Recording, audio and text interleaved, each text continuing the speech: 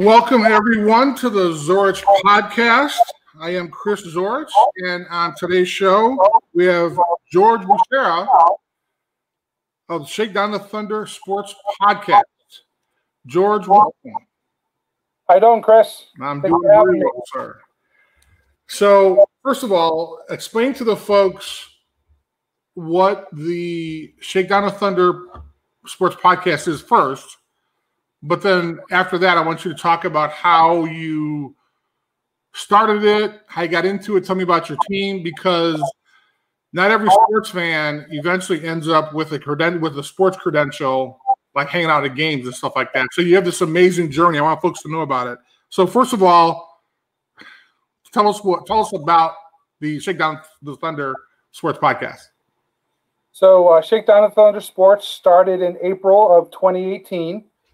And it was myself coming off of another blog that I covered for Notre Dame Sports, and we've grown over the past 2 years. I have one additional writer. I have a couple amazing photographers that like to be on the sidelines when they're allowed to at Notre Dame football games. Okay. We also hang out on Twitter. We also hang out on Instagram, and it's a fresh voice of Notre Dame sports. It's just not about Notre Dame football. We cover all sports that are Notre Dame.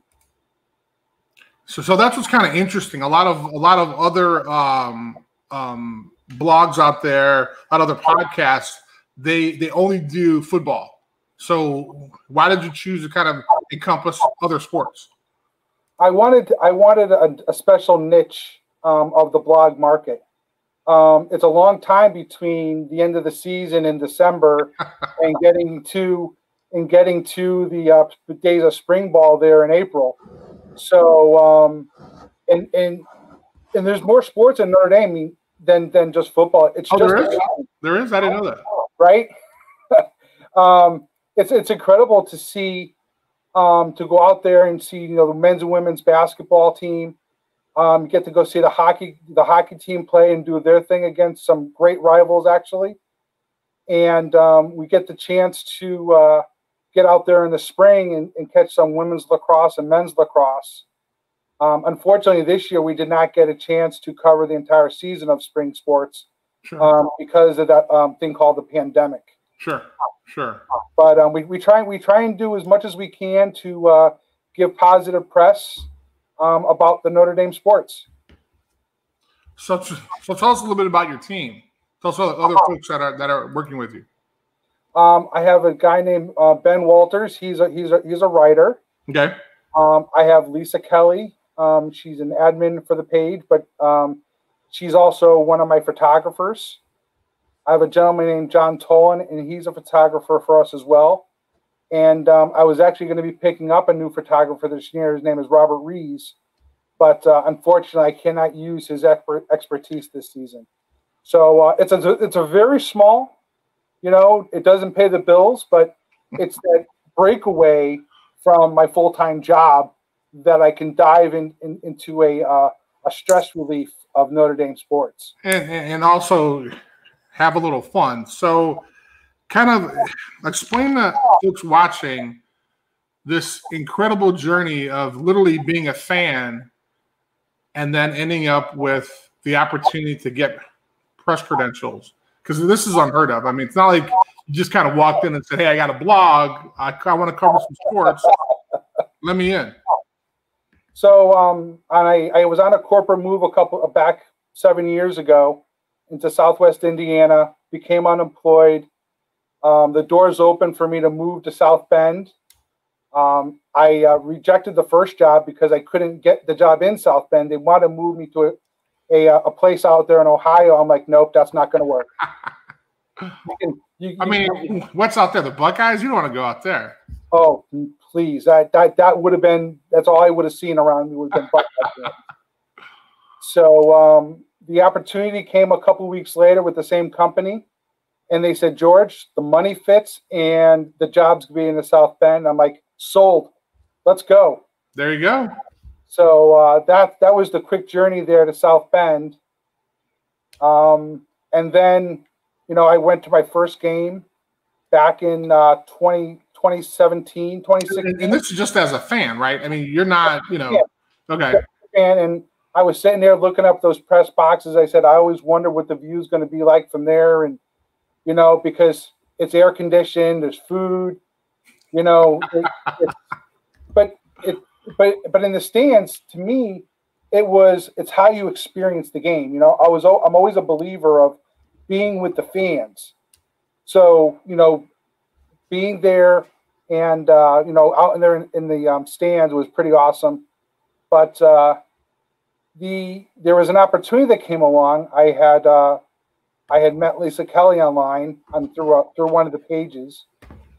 Okay, you have to explain who Lisa Kelly is, because she's like this amazing historian for Notre Dame. So you got to kind of tell folks. So Lisa Kelly was up doing some research at Notre Dame one weekend, and I had told her that I had this connection to Notre Dame, and I wanted to show her. A lot of people say they have a connection, but I was like, I got to show you what I have, and she was just floored. So we became friends. I mean, it falls into the magic of Notre Dame. Right. Our Lady always brings people together in different ways, people you never would have met, and all of a sudden these people have relationships. So a couple things went along. There was a story that was breaking about the time Notre Dame had gone 4-7 or 4-8 from that horrible season. Unfortunately, I remember that. Yeah. Yeah, that's a rough one. And then I had wrote this story. It was going to go as a Facebook post, and Lisa was reading, and she's like, "You need to come write for the blog that I work on." And I was like, "Cool." So my wife will tell you, George, I don't know where you got this writing prowess from. When you were in college, I was the 40-year-old graduate. I graduated when I was 42 years old. Nice. So she's like, you couldn't write for a lick. I always had to double check your papers, and it was always awful. She goes, "Where did this come from?" I'm like, "I don't know." So that was the journey of me becoming the writer. I started writing the articles for another group. And one day there was a situation where I got a Dear John letter, and it's like, we're going a different direction. I got fired from a job I didn't get paid for. How does that happen? Exactly. So I had to get ready for work, and I'm all frustrated because I had just come off the men going to the Frozen Four in hockey. Nice. Covering that. Women just winning the national championship, okay? And who, of course. So here we are with all this great coverage and all this writing into this group, and then I get told they're going in a different direction. Wow. So by the end of the day that I got that newsletter, I had my name chosen, I had a web page, and the rest is history. So that's how we came to be, and it was all through the magic of meeting somebody like Lisa doing research at Notre Dame. Okay, so now, I mean, when you think about Shakedown the Thunder, I mean, is it a place where people are bashing each other, or I mean, are folks kind of, appreciative of kind of the whole Notre Dame experience? Explain kind of what the relationship is with the fans on there. I would say that I have a really good relationship with the followers on my page. Okay. I don't believe in censoring people in their comments. I look at the comments. I try to keep it within reason. I try not to let people bash the students. I'm a strong believer of not bashing the student athletes. Why is that? They are there for an education, and they get the opportunity to play a sport. That's great. I wish every fan understood that. That these are 18-year-old kids, and 18-year-old kids sometimes screw up. So if somebody drops a pass or throws an interception, he's 18. Yep. And I mean, on the women's side for women's sports, she's 18. It's okay if she misses a free throw. I mean, we put so much pressure on these student athletes. It's really unfair. Yeah, and really what it comes down to, Chris, is the fact that they are there to please the fans. I mean, they're there on a 4-year job interview, trying to do their best to get to the next level. Sure. And at the same time, you'll hear these guys every single time say, we have the best fans in the business. Right, right. So, you know, you got to give them the love. Let them make mistakes and let them learn, because I'm not perfect. Who am I to bash them? So, you know, I give them the chance to learn and improve. And they've only lost under Ian Book. Everyone, you know, is on Ian Book. The kids only lost 3 games. I mean, and literally the way people sound, they're acting like, you know, Notre Dame has lost like 10 games or something like that. It's everybody just wanting to get back to the promised land. That's what it comes down to. Everybody wants to get back to that national championship. These kids want to win a national championship. It's just different from what it used to be in the arena of football. So you can go ahead and say it. It's a lot different, Chris, than when you did it 30 years ago. You can go ahead and say it. I'm that old. You can say that. Chris, you wouldn't trade it for the world, though. That is true, sir. That is definitely true. So let's talk a little bit about the fact that the common thread between the both of us is Lisa Kelly. Yes. I mean, the fact that, and I've told you this, and I was fortunate to have her on a show, on my show, and I know she was on your show as well. Not only is she a great interview, she is this plethora of just Notre Dame knowledge. Oh, it's insane. You would think that she was born into the lineage of Notre Dame. I mean, the fact that her dad graduated from Notre Dame, but you would think that it goes deeper than that. You know what I'm trying to say? Her love for that school is just incredible, and she thrives on the sport. She thrives on the energy that comes off that campus on a Saturday afternoon. Yes. And on top of that, she owns a zoo. So, I mean, how cool is that, right? Exactly. I mean, you know, author, you know, does internet sales, and they own a zoo. Not one zoo, but 2 zoos. Exactly. I mean, our life's a zoo without having the zoo animals. Oh, God, yeah. And that in itself is a book. So, I mean, she's written other books on Notre Dame players and kind of, you know, their experiences. Yep. She needs to write a book kind of on her own, talking about, you know, she comes home one day and her husband's like, honey, I got a zoo. You know, I mean, that is hilarious. Oh, absolutely hilarious. I don't know what would happen to me if I came home that day and told my wife that I bought a zoo. A zoo? I mean, I got in trouble for bringing home a dog. I mean, let alone a zoo, you know? Exactly. That's just a different choice of career paths. All right, so I asked everybody this. I asked players this. I mean, I asked fans this. How did you get started being a Notre Dame fan? I mean, were you, you know, 5 years old, grandfather sat in front of the TV, or you read about it? Like what? How did you become a Notre Dame fan? Well, you know, it's everyone like says, you know, I sat down, watched Notre Dame on Saturday with my grandparents, and you know, then I started getting a little bit older, and then the stories start coming out, because they're not going to tell you stories when you're younger, because you're not going to remember these. Sure. And this is weird. So where did you grow up? And you know, were you in the Midwest and around the Notre Dame area? Or? I was on the East Coast. I was born and bred in Connecticut. Oh, okay. All right. Nice. They call it the Valley. Okay. There you go. The Valley boy.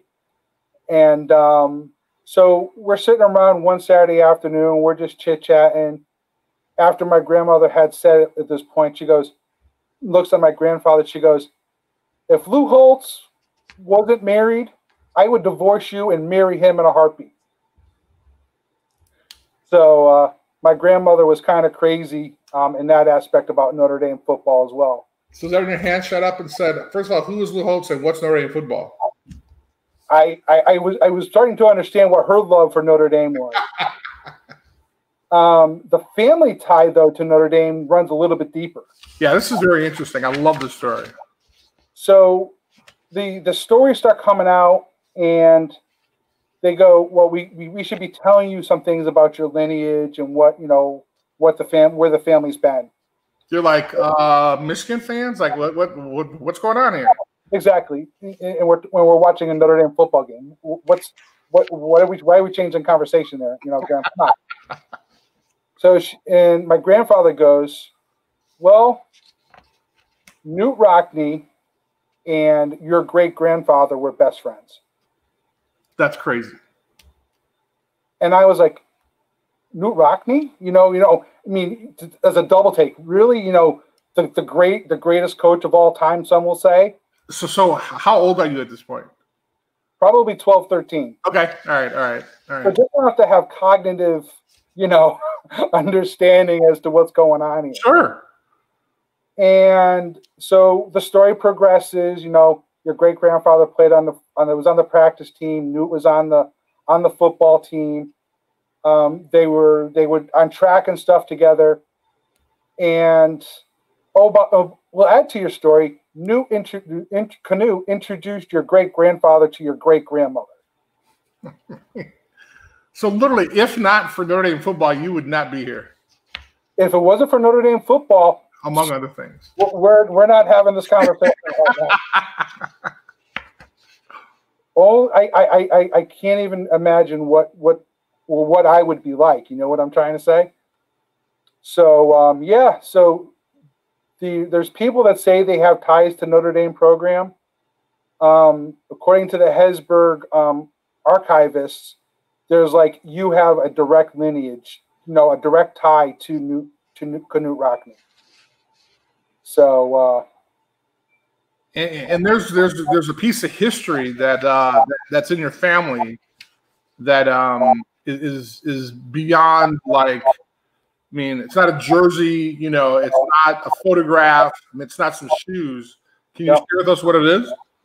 Back in 1912, okay, we're talking 108 years ago. Okay, they're having a football banquet, and everything was done nice back in those days, right? They made nice little programs. They had the menu.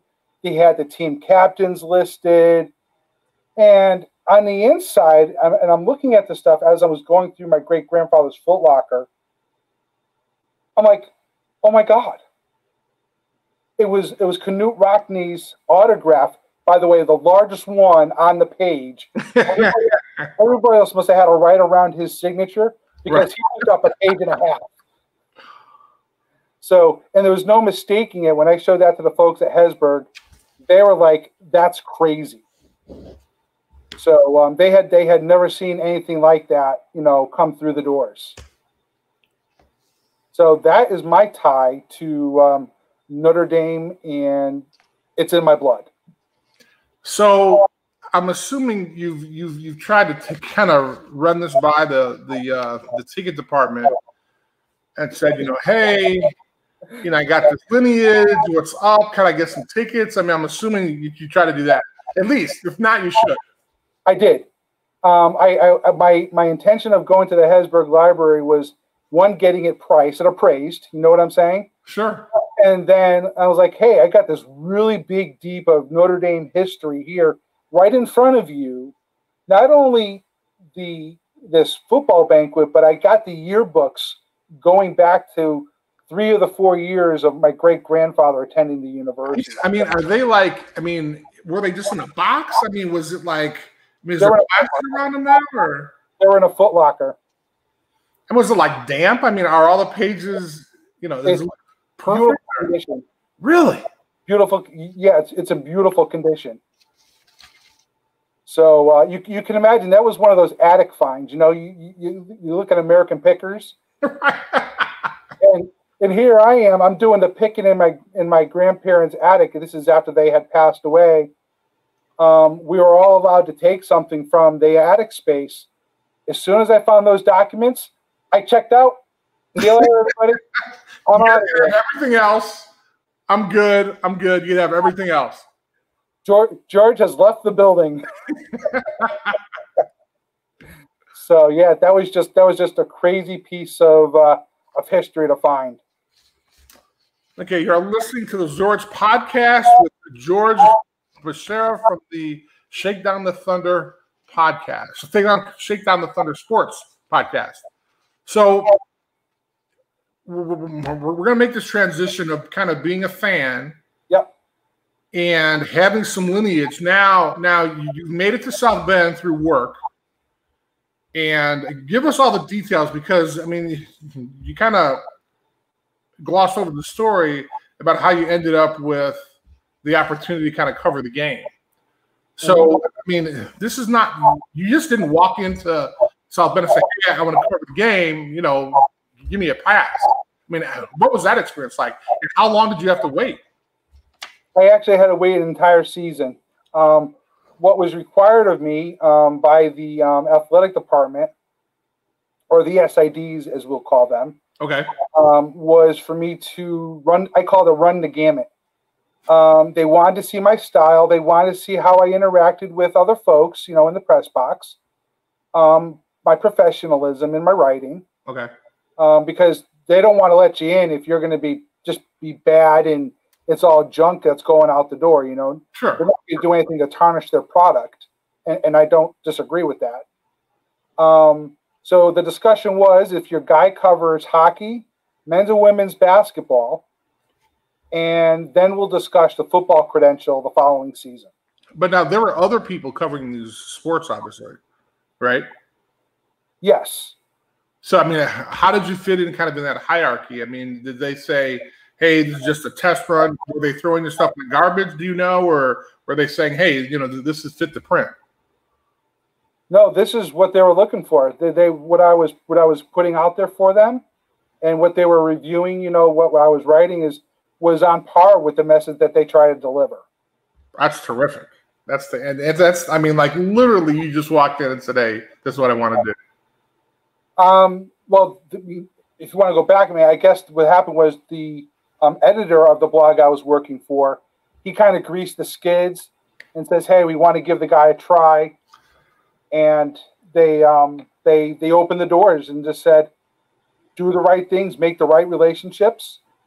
Because in the business, it's all about relationships. I tried very hard to make personal relationships with every single one of the other writers that are up in those press boxes. Sure. Well, but then you also got, and this is, people have to understand this. Not every blogger gets press credentials. Yep. So that's really what's kind of interesting is that you go from a fan to being a blogger to, actually being able to like sit on press row and be part of the press corps. Yep. I mean, what was the biggest game you had credentials for? Oh, Chris, my first game in the football press box, Michigan. Oh my God. Opening day, opening game of that season was Michigan. Wow. So I kind of got christened. I got christened with a night game against a big, what people say is a rival. Okay, and a stadium that was electrified. I couldn't believe that I was there. That is awesome. That is literally. I mean, it's one thing being a fan, and if you play football, there's a chance you may have an opportunity to go to Notre Dame, but after a while, you're not, so you may go to other school. But being able to kind of live this dream as an elder statesman, let's say, that's awesome. And it's like literally you've talked to, you've hung out, you've been around people that have been doing this all their lives. And now, in the last couple of years, you have this opportunity. I stay humbled. There were some folks that, like last season, they didn't get into the press box. And I said, there's nothing I can do to help you, but all you can do is be humble and enjoy the time that you have. Sure. Because you just don't know when it's going to get taken away for whatever reason. And this year was kind of that situation. You know what I'm saying? Yeah, I was going to ask you, so what's the situation this year? Do you have a chance to be in the press box this year? Or? Unfortunately, they cut their seats by like 75 to 80% really? this year. Oh my gosh! We went from 100-something seats down to 28. You're kidding me. No, it was a big swath cut because everyone in the press box now needs to be social distanced. I mean, are they literally like measuring 6 feet and saying, okay, well, we can fit one here. We have to miss, -3. We got another one. I mean, how does that? Wow. Yep, I saw the pictures when we were doing our preseason discussion with the university. They actually showed the example of the spread from desk to desk in the press box. Wow. So let's go back on your experience here. So you're at Michigan. You're in the press box. Now, for those of you who have not been in the press box before, like the number one rule, and I'm sure they will take away your press credentials if this happens. You cannot cheer for either team. That's absolutely correct. I mean, that is just the absolute not. I mean, you just do not do that. And then literally, if you do, they yank it off. I mean, they don't do this, but I'm sure they would just yank it off and take it away. But it's interesting because I've been up there a couple of times because I was going to do like an interview on the radio or something like that at halftime. And I'm so used to kind of being a little animated. Mm-hmm. And my first time up here, I was like, oh, it's dead up there. They had a lot of food. They had a great food up there. But I was like, man, this kind of sucks. Why are people watching the game? And I was younger. And they were like, this is the press box. Like, you can't cheer here. So it's interesting. So the idea that you're at the Michigan game and you cannot cheer even though you're a fan. I mean, what was that experience like? So it's actually very interesting. First thing they tell you is you do not wear anything with an ND logo on it. So you are wow. You are neutral, okay? Okay. The second part is I think this is the best quote that comes before the game. This is just a reminder, this is a working press box. There is no cheering during the game. So that kind of sets the tone for what's going on. Sure. But it's being in the press side of this, you really, and it's the kind of the way that I carry myself now, is that you don't go around asking for autographs. You don't go around doing this or that. You're in your business. Sure. And so it's as much as you want to think of it as an opportunity that you're going to go have a great time.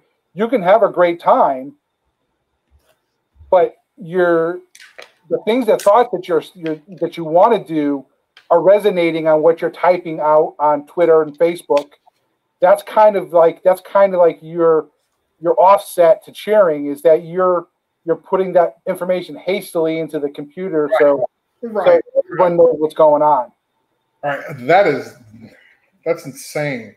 I mean, the first score, great play. I mean, were you just did you have to go like in the stairwell? And it's like, yes, this is great. Did you pinch yourself? I mean, what was the experience like? I after the game when the clock struck 0, I was like, did this just really happen? Because we all know you don't trust the clock until there's all zeros on the board, right? Of course. That's what players say. You never trust what's going to happen until there's all zeros on the board and play is stopped. So it definitely was a moment that I was like, am I really here? It was just a moment. And I can remember everyone else around me said, George, you just saw one hell of a game. For your first game, that's awesome. All right, so now we spent some time in the press box. So talk to us about kind of that first experience on campus. When I talk to players or I talk to the people, they had the grotto, touchdown Jesus, whatever it was, but kind of walk us through kind of what that experience, like your first time there. Like this is, you've seen photos. Yeah. You got the history of your family at 12 years old. So what went on the first time you hit campus? Well, you got to come in Notre Dame Avenue, right? You can't come in any other way. Can't come in through the back. No. You learn the back roads afterwards. You got to go in Notre Dame Avenue. I guess the first time going in, it was like, oh my God, there's the dome, and because that's the symbol. I mean, whenever there's a game or whatever, and anything in the media, only thing that they show is the administration building and in the dome. But my first time on campus after that, it felt surreal. It felt kind of magical. I've heard, different players that, that you've had on about their first time experience. I had the same feeling. It just felt comfortable. And I guess I understand the home under the dome nomenclature because it's so welcoming. It's funny because, people have different experiences. And when you're there, and I don't know if it's like that now. You started 2017, but the idea that you kind of take it for granted. You walk past it, or you're there every day. You've been up in the press box. And maybe even now, like, you don't really realize how great it is until you miss it. Chris, if you had told me on March 23rd that was going to be my last day on campus, I have not been back to campus since that women's lacrosse game. Wow. So I have too much respect for what's going on over there. Sure. And I do want to get back to the grotto and just be on campus, but there's too much going on over there right now, and I just don't want to bring anything into the mix. That's fair enough. We're gonna take a little break, and we'll be right back.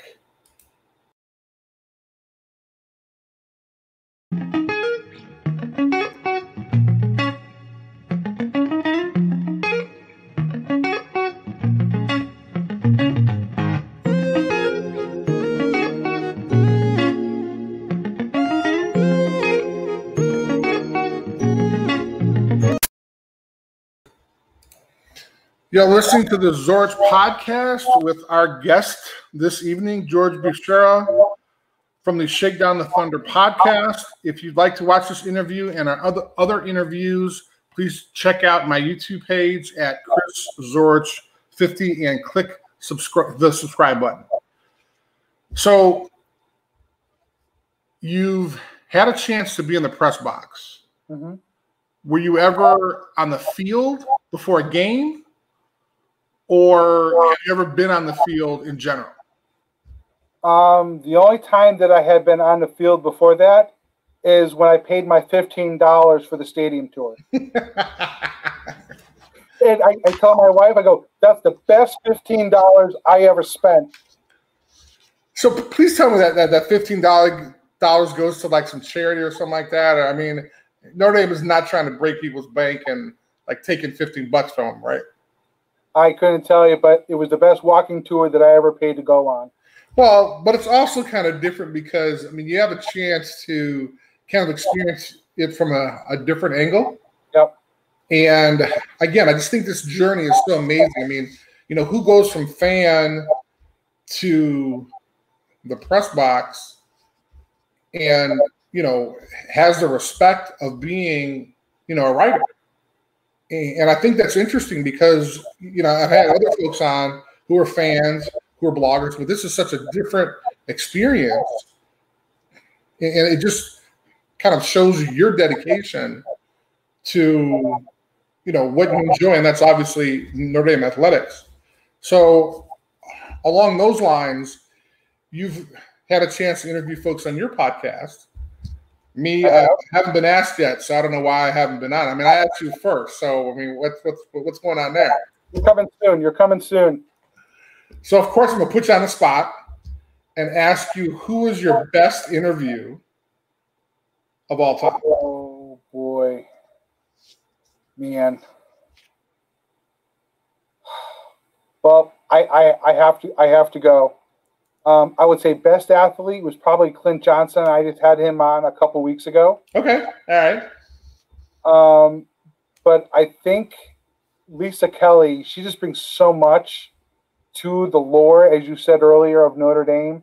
Okay, now you're just saying that because she's awesome and she's probably watching, but I'm just giving her a hard time. That's all. No, I'm kidding. No, I would say, I mean, my podcast is just kicking off. I would say probably my first podcast was Augie. That was something to help get his business going. So sure. So explain to folks who Augie is, because this guy, he's awesome, and he has this little shop in South Bend, and like literally, it's a stone's throw away from the stadium, and he has the best memorabilia you could ever want. I'm sure he has a collection that fits all in this little store. Besides the store, it's just going in there and hearing the stories from Augie, talking about the past, and the guy loves Notre Dame. And beyond. If I'm gonna give him a little plug, www.augieslockerroom.com. Oh, absolutely! Please. I'm gonna type it in. All right, it's gonna be a second, so you're gonna have to talk a little bit because I'm gonna try to type it in and put it on there for a second. He can definitely use your support with the campus being shut down and stuff like that going on. Augie can definitely use a visit, or if you can check out his stuff on the web. Okay, what is it again? I'm sorry about that. www. Yep. .augieslockerroom.com.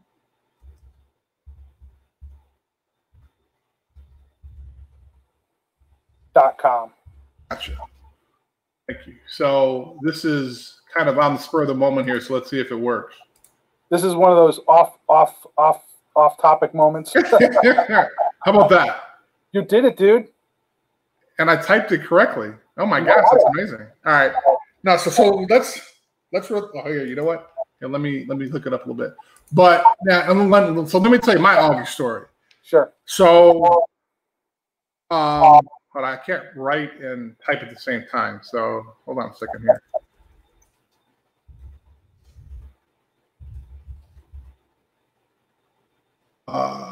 Okay, so way back when God, I think it was probably 10 years ago, but we would sign autographs before games. And the first time I met him literally had to be when he was waiting in line at one of these autograph places, right? Or it was one of the games, and Tony Rice is really good friends with him. I know Reggie is, Rocket, all these guys who come in and sign autographs. Yep. He waits in line patiently. And I mean, so I used to work at Notre Dame like 2008, around that time. Mm-hmm. And maybe even before then, on game day, or excuse me, the day before a game, I mean, I would be signing autographs, and he comes like, "Hey, so we're hanging out," and he throw out this big lunk of and he had the most interesting stuff. Like, it wasn't like, "Oh, here's a photo," it was like, "Oh, here's the seats from the old stadium." Yep. Or here's a ticket from the national championship game in '88. Or, here's a drawing from an artist. I mean, it was just so interesting that it wasn't just your regular run-of-the-mill kind of autograph stuff. Yep. And so the fact that now he's actually been able to have a place where I'm sure he's dying. I mean, just because of what's happened. And yeah, it'd be great if people can help him out, because, with people not traveling and not coming out to games, and where's the first people go on game weekend? Majority of people go to Augie's locker room and walk around and try to come home with something for the weekend. Sure, and I'm sure even if people didn't go and buy anything, I'm sure the relationships, and don't get me wrong, I mean, I'm sure he's loving, Notre Dame football again, but it's those conversations, and I'm sure people come back for every home game and they make it stop. It's like a tradition, right? They'll go to the grotto, they'll go to Augie's locker room, right? Yep. And they'll hang out and talk to him. maybe have a cup of coffee, whatever it is. And, the idea that, here's another historian, right? But it's coming from the opposites. I can't imagine the stories he has about some of the things that he has in his store. I've never been to a store. Have you? I have. I've actually made a couple of nice purchases from his store. There you go. See? And it's funny because it's like, this is the special part of Notre Dame that I think is so fascinating, is that, you have someone who loves Notre Dame so much, Notre Dame football so much, and he literally took waiting in line, getting autographs from folks, and kind of made that into like, his dream business. And, good or bad, he was able to do it. And I'm sure there's a whole bunch of people out of here that would have loved to have done that. And he's actually doing it. So, if there are folks that are traveling to South Bend, waiting or actually going to the game, maybe going to a restaurant or something like that, please swing by Augie's Lock. I'm sure that the address, I don't have the address, but I'm sure it's on there. It's on his website. You can check it out. That'd be great. Tell him that Chris and George sent you. Maybe you might get I'll charge you double. All right. So which kind of brings us to the next question. So what is your most prized possession that you have that's Notre Dame memorabilia outside of kind of what your family, what your grandfather had? I would say the other thing is when Canute passed, my great-grandfather being so close to Canute, my great-grandfather had wrote his eulogy on rice paper, by the way. Yep. And you can see where it's the hand crossed out. There was no white out. There was no go back and, electronically fix it. I have his original that he wrote about Canute's eulogy. You're kidding me. 108, it was 1937. So you're talking just under 100 years old. It's just about 86 years old, 83 years old. But that's like a museum piece. Like that should be, or maybe you could trade this for the Notre Dame. Not saying you would do that, but maybe put it on loan to like the Notre Dame museum. If there was like a Notre Dame museum, on campus somewhere, because that's literally part of not only Notre Dame lore, but like literally Notre Dame football lore as well. Yeah. When Augie had read the eulogy that was written, he had actually said, he goes, George, some of those words are actually, I believe they're in Newt Rockne All-American. You're kidding me. So that's how floored Augie was. It's hard to get Augie to be in awe over something. He's like, George, I can't even tell you what this is worth. But it's kind of interesting because it's part of you. It's part of your family history. Yes. And so it's kind of more, I'm sure you would never let that go, but it's something that literally relates to you. Well, not even that, but it relates to you to kind of that era, and that person in the history, in history in general, but in the history of Notre Dame lore. Yep. Actually, what I'm trying to do as part of my research with having all this stuff, seeing that my great-grandfather and great-grandmother actually got married at St. Joseph's Church in South Bend. Uh-huh. I'm hoping I can find out who was in the wedding party, because if him and Canute were as tight as they, are saying, I'm sure there's got to be something there saying, that he was part of the wedding party. That would be really, really interesting. Wow. I didn't realize, we were just doing family tree stuff last year, and we stumbled upon it in the family tree software, And they're like, wait a second, St. Joseph, South Bend, Indiana? That's 25 minutes from where I live now. So you talk about things coming full circle in your life. It really has. This coming and being able to do this is one of those moments in life that it's come full circle. I'm supposed to be here. Well, it's kind of interesting because, I mean, had you taken the job, if they were paying more, a lot more, you may be like doing like the podcast for Ohio State or something. No.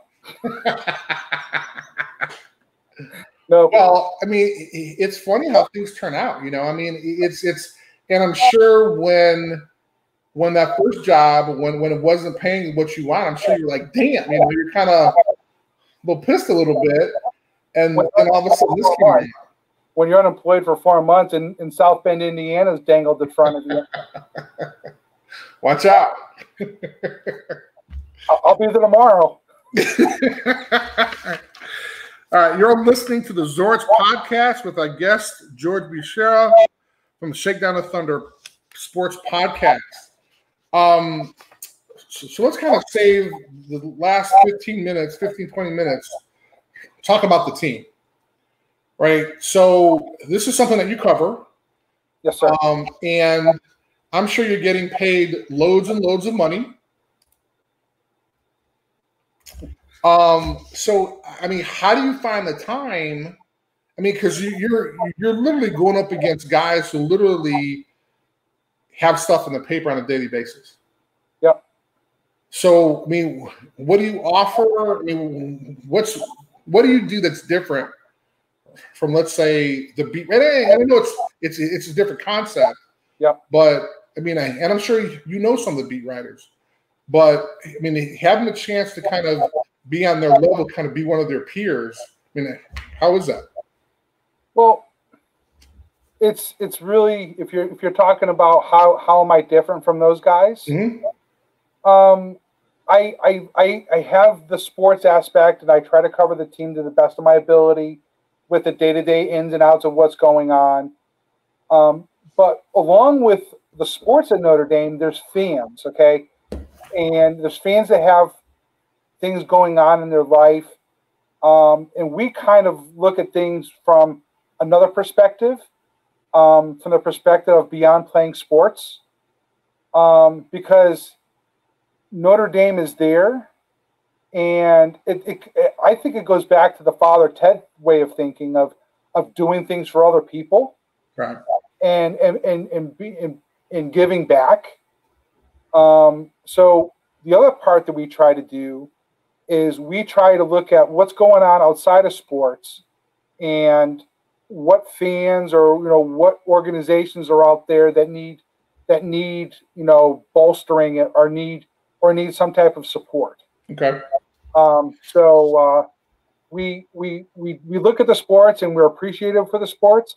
We also got to remember that life is real, and to try and keep the human element into what's going on in the day-to-day activity of the sports world.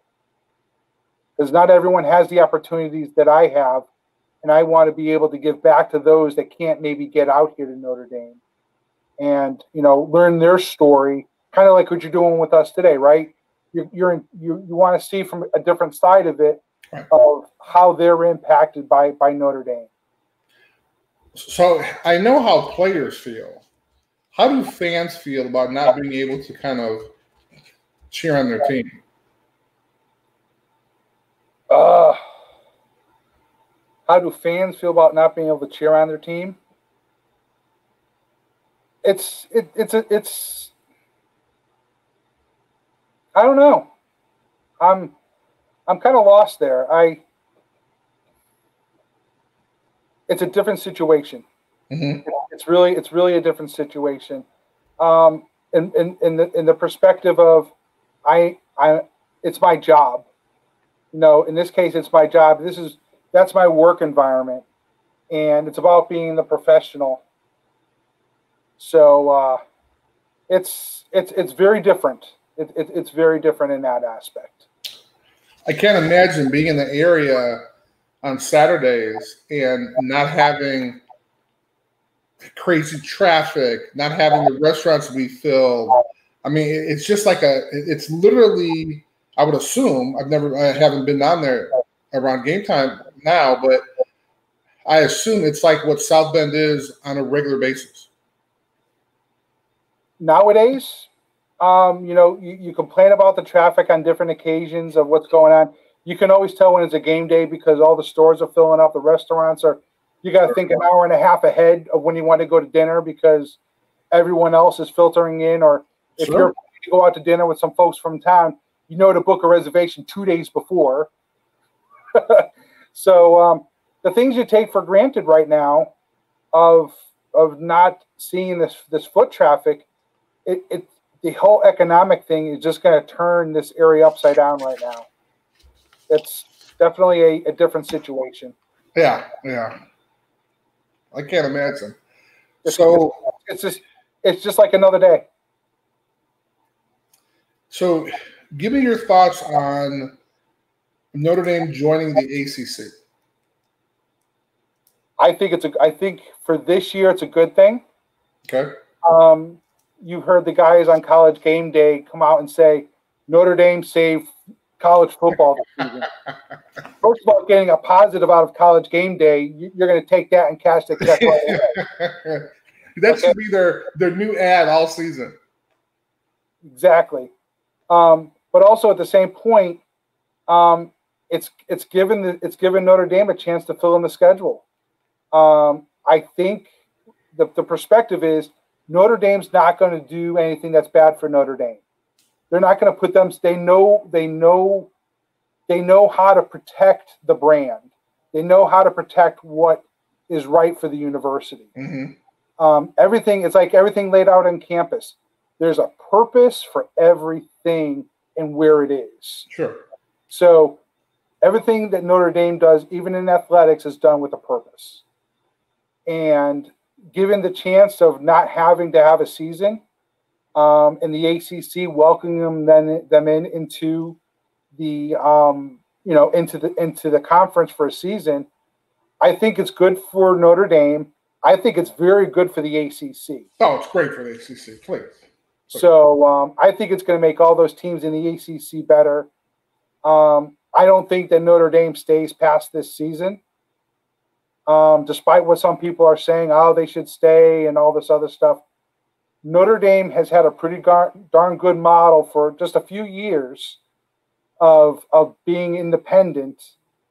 And folks should remember that the Big Ten, especially Michigan, did everything in their power to prevent Notre Dame from going into the Big Ten back in the early days. Sure. So if there's anyone that forced Notre Dame to go independent, you can thank Big Ten and the coaches at Michigan for bad-mouthing the program not to let them into the Big Ten conference.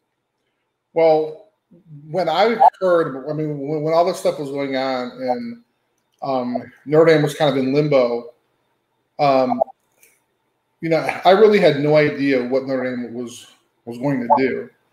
I obviously wanted them to be able to play, but in a safe environment. And then, and really, it started to get me thinking, like, how special this independence thing was. Oh yeah. And the fact that, we hear it all the time as players, but until you see kind of folks aligning, conferences aligning with bowls, and Jack Swarbrick, the athletic director, being able to be in those rooms, sitting with conference officials, and knowing that Notre Dame's decision matters is really great. And I don't want to sound arrogant, but Notre Dame's independence really helps college football. Oh, absolutely. Absolutely. There's you have your own rules. You're able to do what you want within that independent. You also have a better chance to schedule better, tougher games. Sure. Because let's be honest, when you look at the SEC, right? You have Alabama, You have Auburn. You want to throw a couple other teams in there, but in the end, who walks out of there every year with that bid? You know, I think this year Notre Dame being in the ACC makes the other teams try harder. Every week's going to be a conference game, except for this weekend, of course. Is a conference game, and every win matters.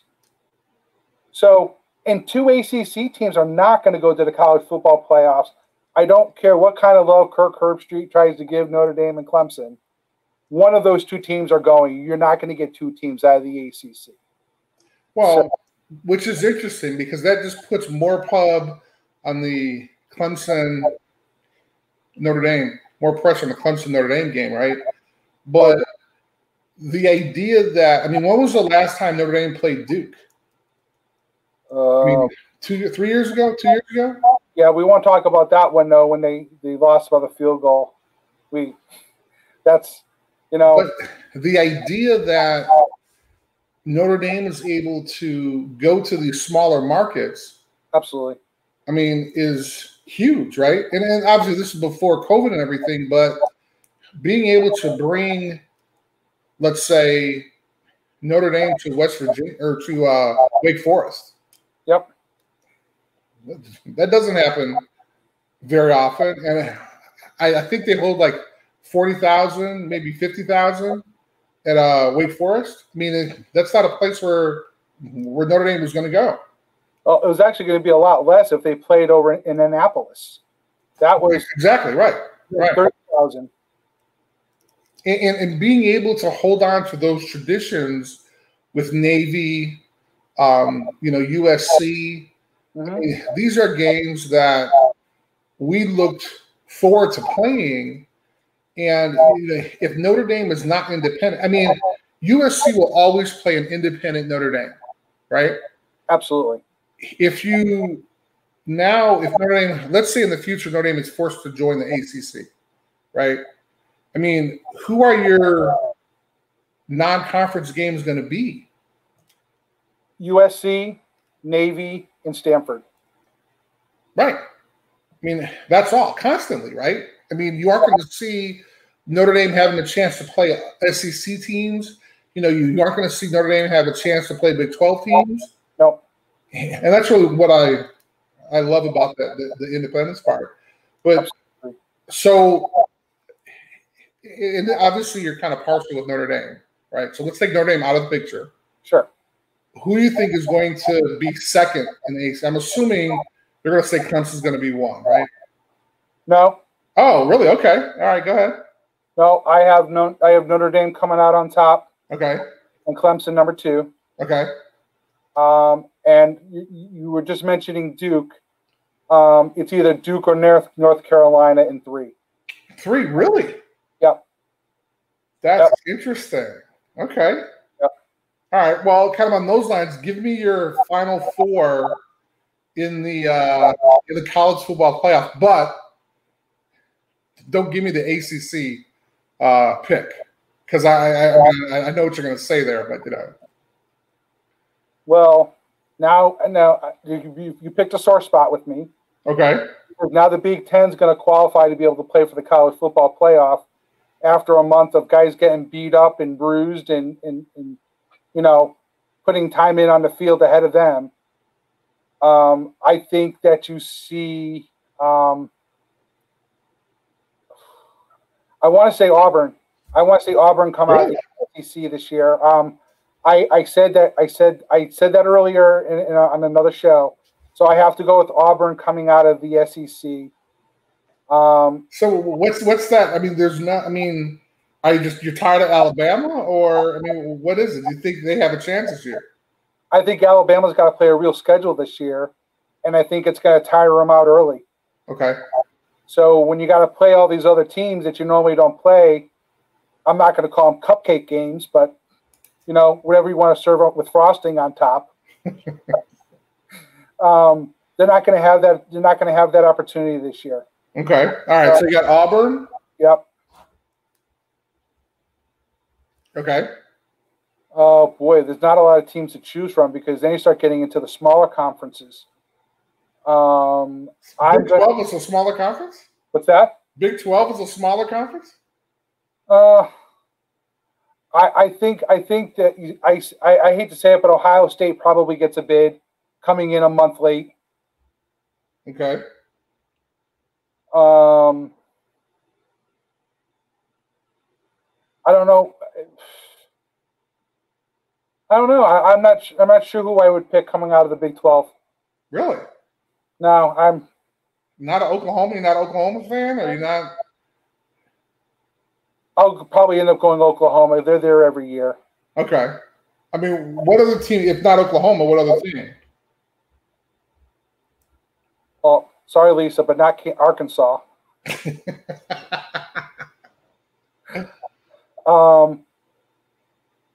Maybe Texas A&M. Okay. Turning it around. We'll see there, but wait a minute. Texas A&M is in the SEC. That's right, the SEC. So they're disqualified.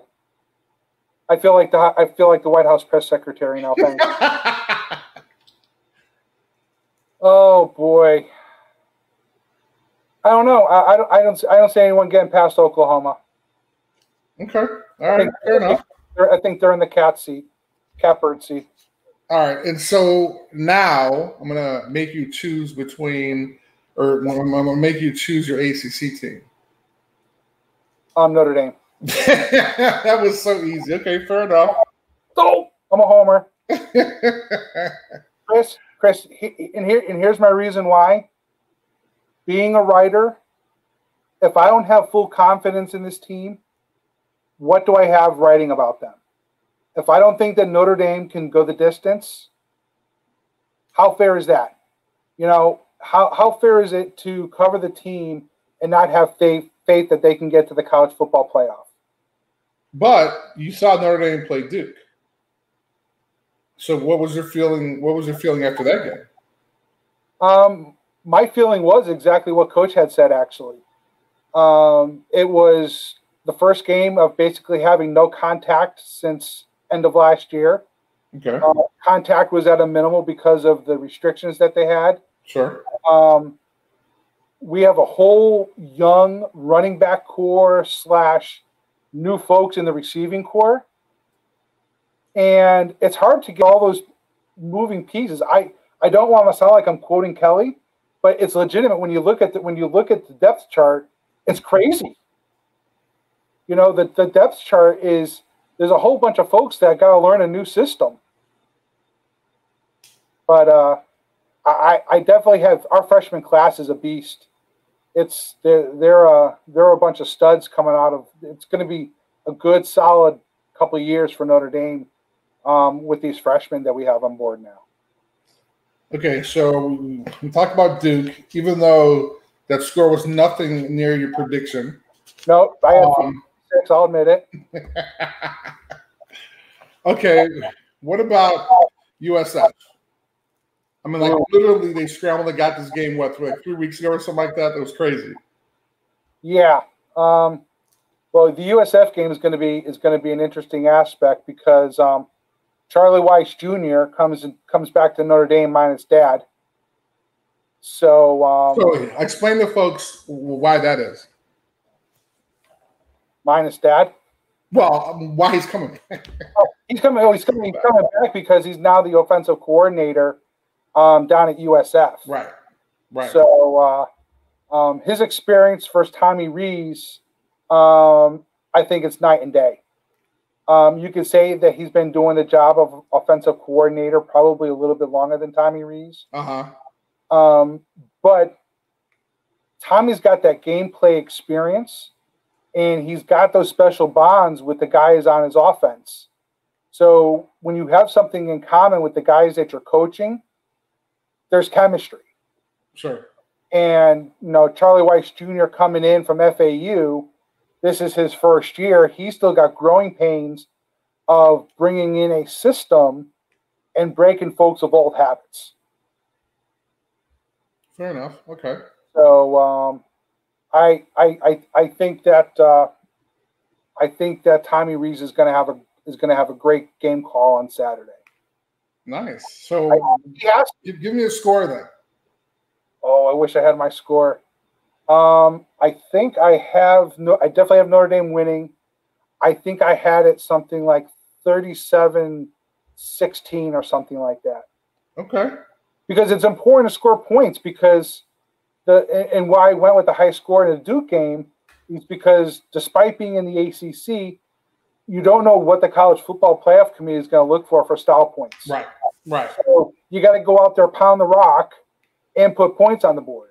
Right. And you have your first little stumbling block per se. If Notre Dame didn't improve and score the points they did the rest of that game, it would have been a lot worse, right? And we still aren't happy. They didn't lose, but as long as these young guys learn from the previous week, I think, as Coach would say, it's a progression of maturity as the season grows. And championships aren't won in week one. Championships are won based upon experience of 11 to 12 weeks. Sure. All right. Okay, so 37-16, huh? Yes, sir. All right. I like it. All right, man. Thank you so much for hanging out with me tonight. This is pretty cool. So, are you going to invite me on sometime, or how does that work? I got to beg to be on? Oh, no. I will definitely be working with your people. My people, yeah. It's called my wife, right? I'll be working with your wife to get you on my show very, very soon. Very, very soon.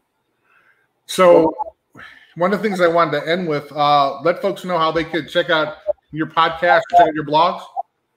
We're at Shakedown the Thunder Sports on Facebook. Okay.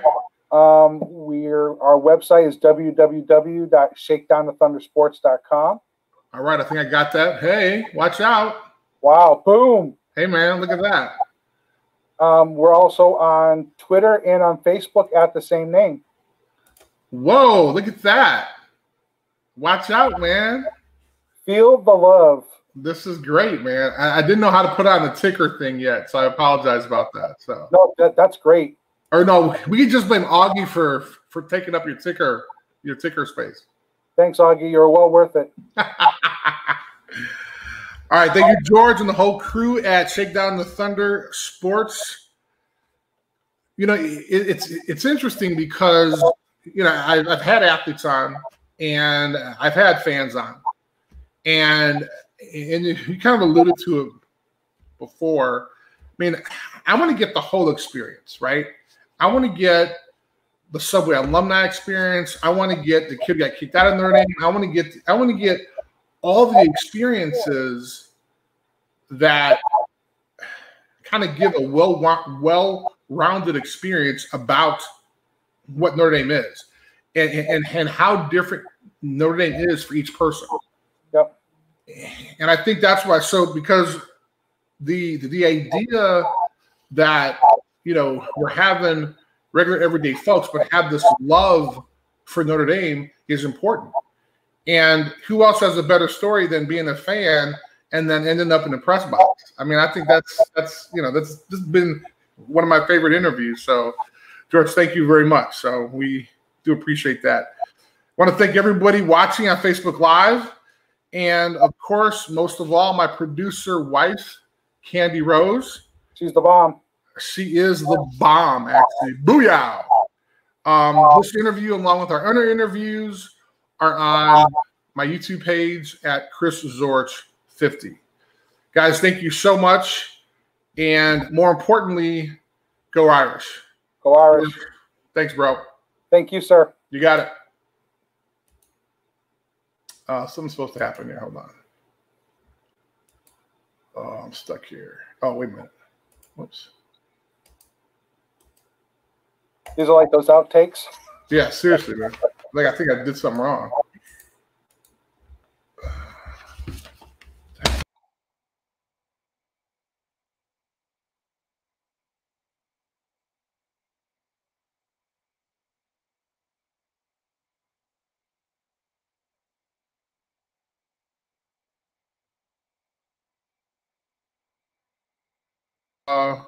Here, hold on.